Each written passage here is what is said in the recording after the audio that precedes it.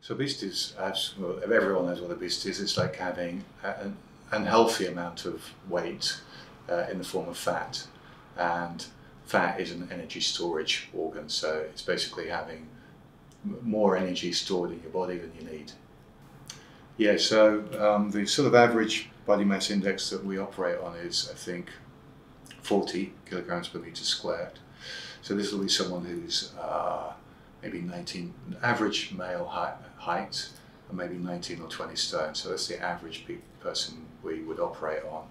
Those people are going to have a life expectancy, if we don't operate on them, of 7 years less than someone of normal weight. So bariatric surgery is this type of surgery where we affect the stomach and the small bowel to cause weight loss. So for instance, the most common operation is called a sleeve gastrectomy, where we actually remove 2/3 of the stomach. And we do it through little cuts. So the instruments are about as wide as this pen. So little 5mm cuts just in the upper abdomen. So it's not too painful. It's under anesthetic, takes about an hour.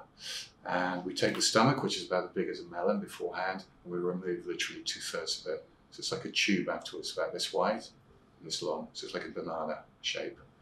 Part of the stomach that we remove has got this appetite secreting hormone. So that causes the appetite, but that is removed. So you lose weight because your stomach is small, but you don't get that rebound appetite. So it just makes it easy. It makes the body want to be, for instance, from 20 stone, it just wants to be 12, 13 stone. So if we say the average patient's about 20 stone, they will go down to around about 12 stone afterwards.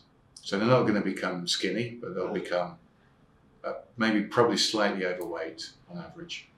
There's a 75% genetic predisposition to obesity. So if you're from a big family, you're more likely to suffer with obesity. If you're from a slim family, you probably won't suffer with obesity. You can eat what you like. You can claim to be like fit, but actually it's just you're naturally sort of slim. So if you come to any clinics afterwards, all of the patients, their lives are transformed. Well, 99% of the patients, their lives are transformed.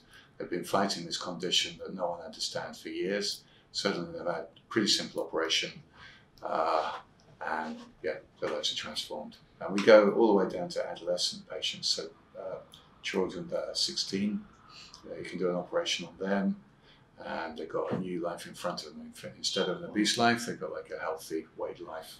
So that's the main one, but there is a gastric bypass as well, where the stomach is that big, it's separated into a small upper bit, and the lower bit is bypassed, so the food doesn't see it, and you hook up a bit of the small bowel onto the stomach pouch, so the food goes into the stomach pouch and then empties straight into the bowel. Okay. And that has again a profound effect on the hormones messaging from the stomach to the brain.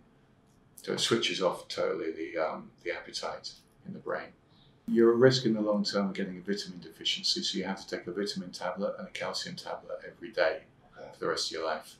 That's pretty much the only disadvantage. Only people with like the extreme of obesity, who've got leptin resistance, should consider surgery if they want it. It's pretty safe, it's very effective. Diets definitely, low calorie, calorie restricting diets definitely don't even consider. But if you're overweight and you're worried that you're going to become obese, the best thing to do is to avoid eating sugar and sort of Western processed type foods. Anything with sugar, wheat, vegetable oil. If you chuck those away, anything in a packet, chuck it away. Learn how to cook. Eat vegetables, meat, fish, and dairy products, because that's the main basis of your food. Never have to go on a diet again, you'll lose weight. So what happens when you go on a diet? You calorie restrict, you get hungry, you lose a bit of weight at first, but then the body readapts, so the metabolism goes down. It's almost like you're training your body to be more metabolically efficient. So you can be on something like 1,200 calories a day for a month. You'll lose a few pounds or a few kilograms at first, but then your body will go down to only burning 1,200 kilocalories a day. So despite being on the diet, you plateau, your weight plateaus, it's not working anymore. You're tired and irritable from the diet and hungry all the time. It's not working, so you're going to come off the diet, your weight shoots back up because your metabolism's low, and it usually shoots up to even higher than it before the diet started.